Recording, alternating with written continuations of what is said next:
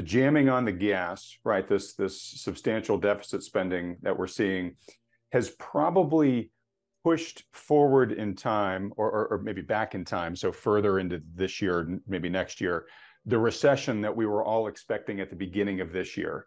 But what you're saying is as you look at the continuation of how the deficit money is being spent and some of the issues that come with it, like companies maybe not wanting all the strings attached, maybe not wanting all that money necessarily, the lag effects of what the monetary side of the house has been doing, raising cost of capital, all that, as well as just a lot of the really worrisome macro data that you and I spend a lot of our time worrying about.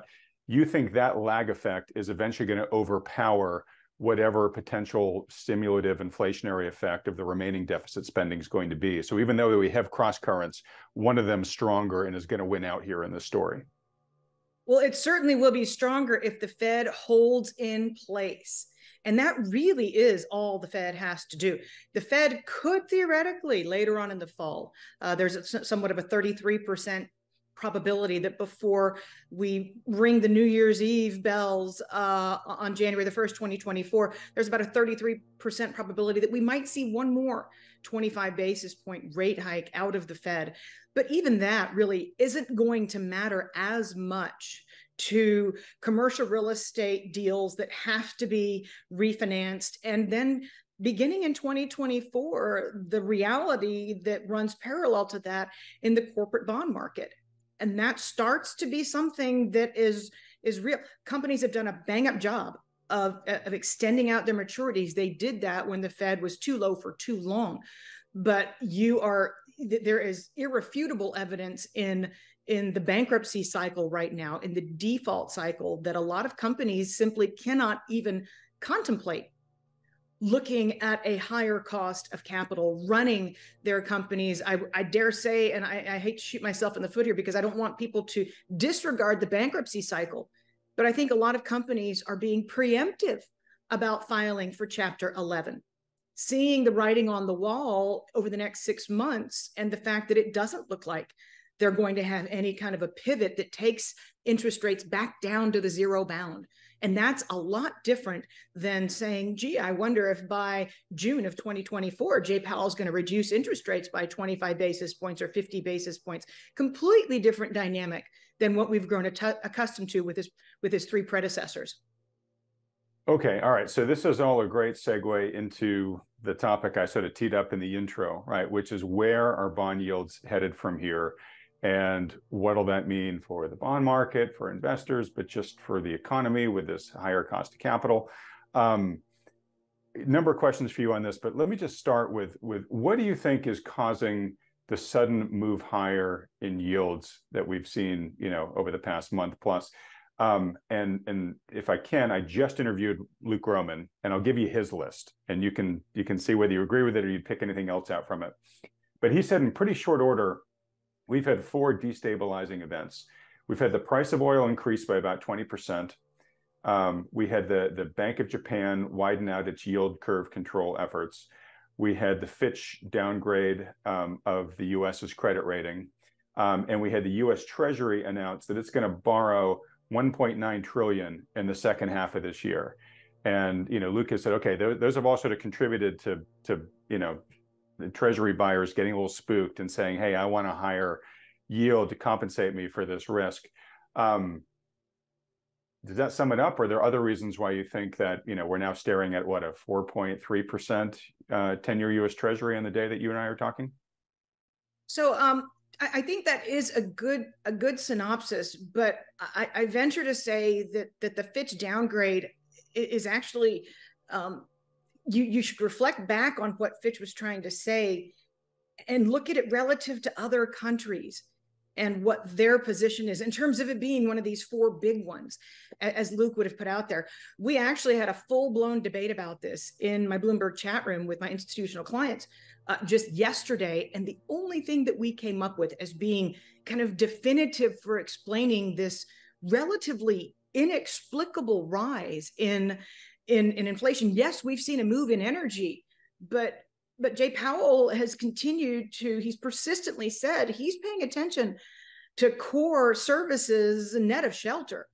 which means that he's drilling way down to determine how resolute he's going to be in his monetary policy stance. I think we all know that energy prices move, but they move the headline. And that's not what Powell's told us his focus is. But the Bank of Japan, that was the one aspect, the one factor that nobody could really put their finger on how big of a swing factor that it has proven to be here over the last few weeks. And I venture to say that that is the biggie. And it's also the least understood because, well, my gosh, how long have we been waiting for this moment?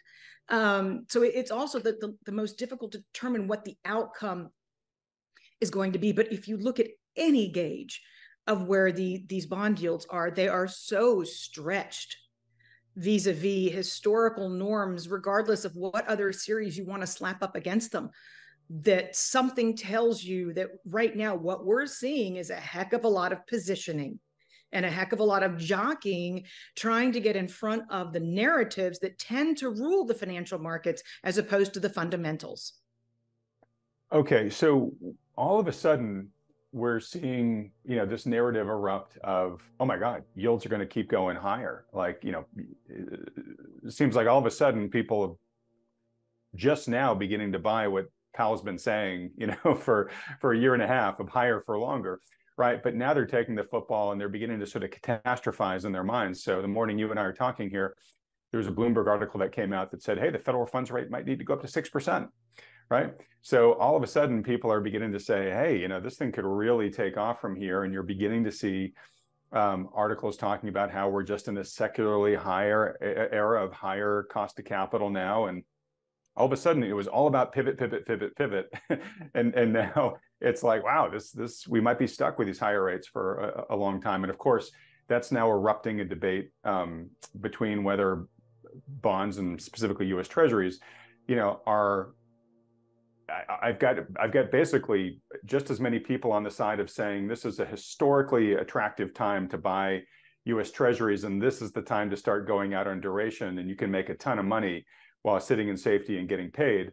And then I've got about an equal number of people suddenly on the other side of that saying, oh my gosh, they're like a roach motel. Why would anybody be going out long duration bonds if yields are going to be going higher from here for the long run?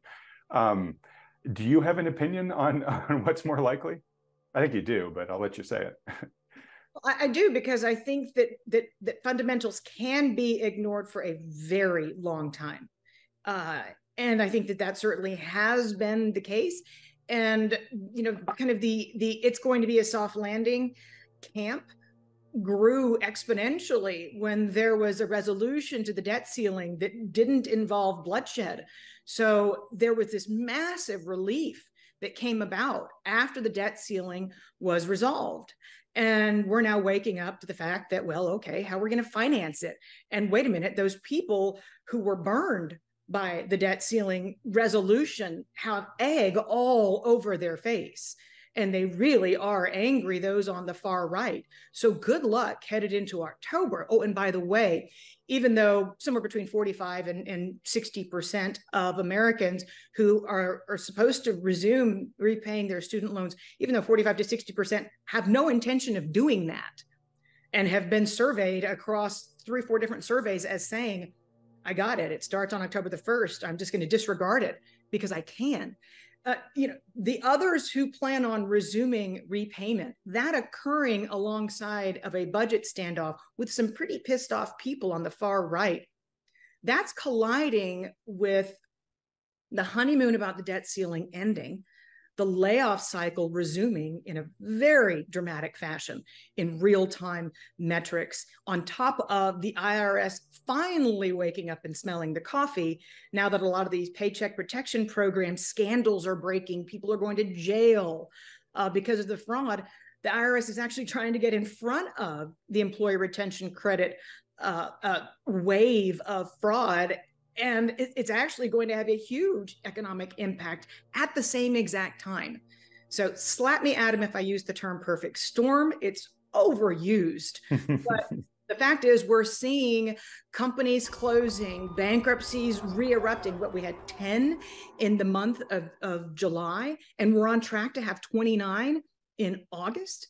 In terms of companies closing on a per diem basis, according to dailyjobcuts.com, which has been around since 2009, we had about 4 or 5 companies, locations closing per day throughout the summer months. It's kicked up to 9 per day in August. So we've seen a definite turn in terms of money that is coming out of the economy. You're taking away people's income producing capacity at the same time that the employee retention credit went from 30 billion in the month of July, an all-time record, being pumped into the hands of high net worth individuals. Thank you, Mr. O'Leary Wonderman.